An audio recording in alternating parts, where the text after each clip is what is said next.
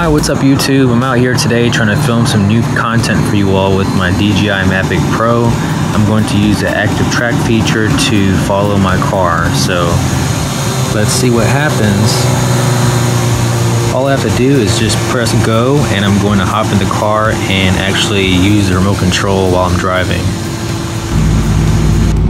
So I'm in my car now and I'm just driving around, just taking my time so I can get the Mavic Pro to try to track me. But I can see it in the back here. Let's see if I can show you what it looks like. That's the Mavic right there off to the left. I think it's maybe about 12 feet away from me and about maybe 10 feet in the air. But it is kind of hard to see it because it's getting dark now, but I was having a hard time earlier trying to get it to track me because I guess it's getting very, very dark. So let's see how it does. So far it's doing a good job, but if you look down on the icon off to the left side of my car, it's showing a boat. So obviously my car is not a boat, it's supposed to show a car icon. So that might have to do with something with the sensors having a hard time trying to get more ambient light so you can see its subject. But so far I'm really impressed. I mean, it's right behind me and it's always keeping me in its line of vision in the center, and it's been following me so far. So I'm gonna drive a little bit more and do a few little turns here and we'll see what happens.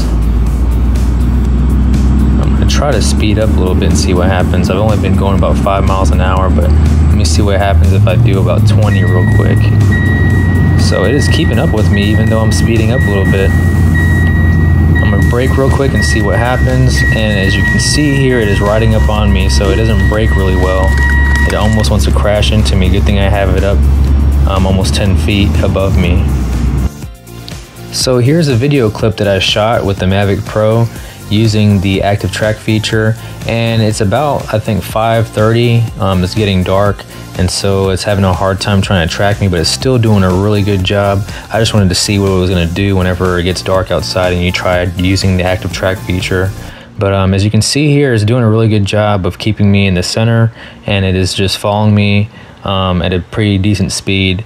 It just has a hard time. I noticed that whenever I'm trying to brake, it doesn't slow down fast enough, so it kind of creeps up behind you, so you got to be careful. But you're fine if you have it in the air at a decent height, but if you have it pretty much lower level with the car, I'm pretty sure it'd probably crash into the back of the trunk if you braked hard enough. And even with the avoidance collision parameters that it has. As you can see right here, I'm braking really hard and it's almost going right over me. So it's starting to get really dark now, and as you can see here, it's saying it cannot track the subject. And I guess that's because the ambient light, it's not bright enough. So I hope that this was helpful. Oh, it just says it right here, ambient light too weak. So I hope you all can learn from this advice. And now it's almost trying to track me, but it has a boat icon on it again. So I cannot get this thing to track me for nothing. So right now I'm inside my car flying the Mavic Pro, and one thing I did notice is that whenever you hit the record button, especially if you're flying at night, it's kind of dangerous because right now I have the Mavic right in front of me and the lights are on. If you see those two bright LED lights, whenever you hit the record button, which I'll do it right now, they turn off, so you can't even see the thing. So you don't even see the Mavic now unless I drive right up on it.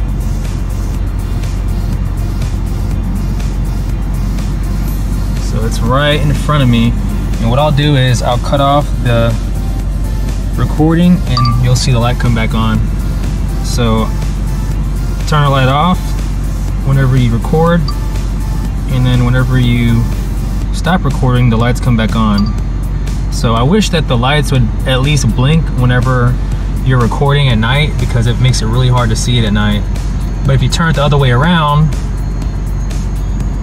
the back part is always green, so at least that doesn't go away whenever you're recording. I hope you all enjoyed the video and can learn from my experience that I had using the active track feature in the evening. If you all enjoyed the video, please give it a big thumbs up, comment, subscribe, and share the video if you enjoyed it. And as always, thank you all for watching.